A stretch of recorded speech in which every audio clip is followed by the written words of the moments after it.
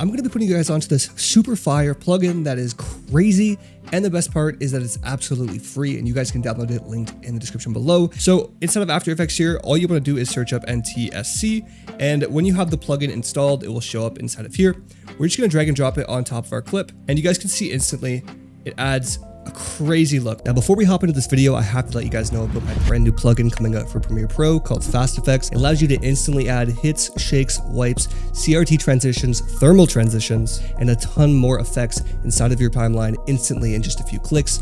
Everything inside of this is fully customizable. I highly recommend going to the description below and joining the waitlist for the plugin, where you guys will have early access to the plugin, exclusive discounts, the ability to possibly beta test, and you'll be entered into a free giveaway to get the plugin for free possibly. The waitlist is down below. I highly recommend you guys go join it. There's a bunch of benefits, but let's hop right back into the video. Like if we go down to these circles here and compare the before and after, it's actually wild. So what we're going to do is we're going to go back to fit, and inside of here, it might seem super confusing, but let me break it down to you guys. I recommend turning this up because it really adds a lot of saturation. It makes it look very, very interesting. And then playing with the switches here, if you turn this one up here, you guys will get a lot more glitch and grunge. So if I play it through here, especially on clips like this, like before and after, is just absolutely wild. My favorite part about this plugin is probably the glitch effects here at the bottom, as you guys can see here. And if we go down to head switching right here, we want to make sure it's enabled, and we can turn up the height here at the bottom. One of my favorite things inside of this plugin is the tracking noise here. If we go ahead and turn this up all the way, you guys can see we get the glitch coming from the bottom, and that just looks insane. Now, if we go ahead and just play with the settings here, you can customize it to your own. I'm gonna move this all the way to the right, and you can turn the intensity all the way up here. As you guys can see, we get a super unique glitch effect, and all these are keyframeable. So if we go down to snow intensity and we turn it down, we can go a couple frames over and turn it back up, and we get these like glitch effects. Absolutely insane, guys. Another one of my favorite things inside of the plugin is going to the very bottom here and playing with the edge wave. If we turn that up, you guys can see we get a lot more glitch effects. Like if you were to speed up your footage,